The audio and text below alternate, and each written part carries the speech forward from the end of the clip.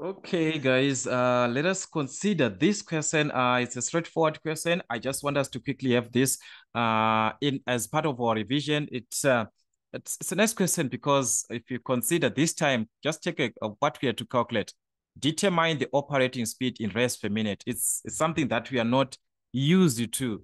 We are used to when we are given this speed and we are to calculate other things like volume, like power, this and that, not for us to calculate the speed, but this time they wanted us to calculate the speed. So let us consider the question and the information that we are given on a hydraulic pump. All right, so this is what we have here. A double cylinder, that's a double cylinder. So the number of cylinders, there is two. Single acting piston pump with a diameter of 70 millimeters. So given the diameter, divide by 1,000, that's 0.07, right? It's going to be a 0.7 in meters. And the stroke length, 150 millimeters, divide by 1,000, that's going to be 0.15 in meters, is designed to deliver, take note, to deliver water at a rate of, we are given the rate, which is Q, that's the rate of 0.027 cubic meters. This is cubic meters per second. All right. And we are asked to determine the operating speed, which is N, but this N is supposed to be in revs per minute. How so if the speed, if the flow rate is in cubic meters per second? How so? We are going to convert because we know that from the flow rate in what? In a cubic meters per second, we calculate N in revs per second, or N must be in revs per second in order for us to have this in cubic meters per second. So it's either you're going to convert this to cubic meters per minute so that you have your N in revs per minute, or you leave it like that, you convert your final answer to cubic meters, to revs per minute. It's up to you, all right? Given the efficiency, it does not end there. We have got the efficiency there of 94% this time. We are not given the slip. If we are given the slip, we subtract 100% minus the slip, we get the efficiency. All right. So like I said, this is a straightforward question, only that we are supposed to calculate what? The speed. But as we know, from this flow rate that we are given, remember that the flow rate is given by the total volume times the speed in revs per second in this one. In this case, revs per second times the efficiency, because this is the theoretical flow rate. But if we had given efficiency multiplied by efficiency, it gives us the actual value of the flow rate.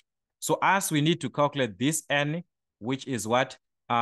Which is in revs per second, because our Q is in what? Cubic meters per second. So how do we calculate N? N is going to be, we divide, so that is going to be Q over, we divide by the total voltage times what?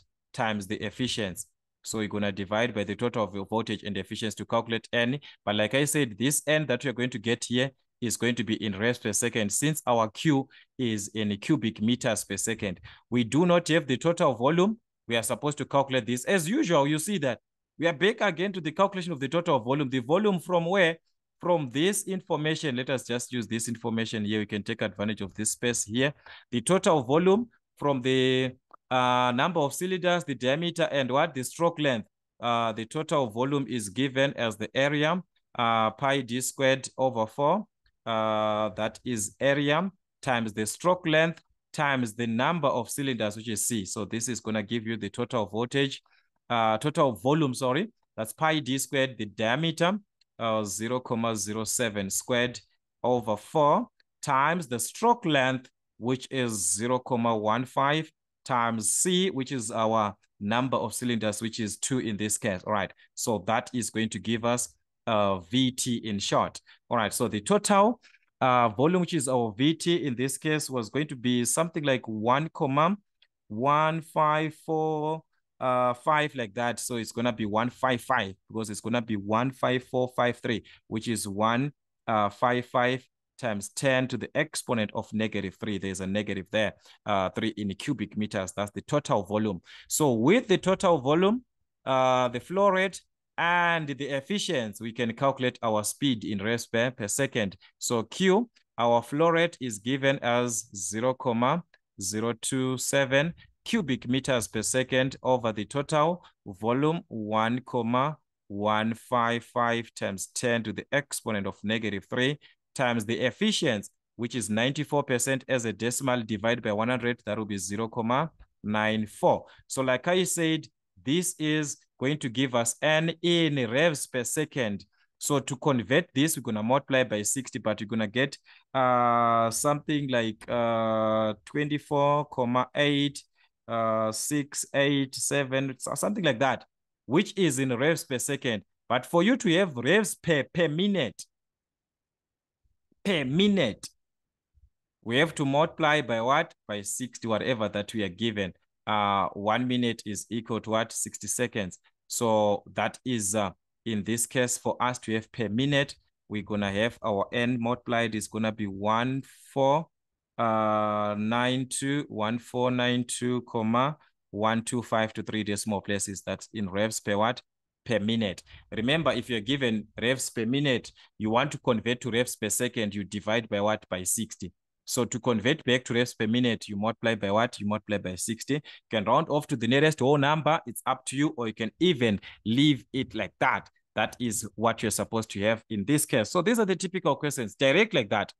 Direct like that. You just have to consider your formulas. Guys, manipulation of your formulas. All right, so if you can answer something like this, we've got 4 marks. So we shall see more questions, like I said, so that you just have to play around our information. Now it's playing around with our information. We want to understand as deep as deep as we can, so that we'll be able to prepare ourselves for the exams ahead of time.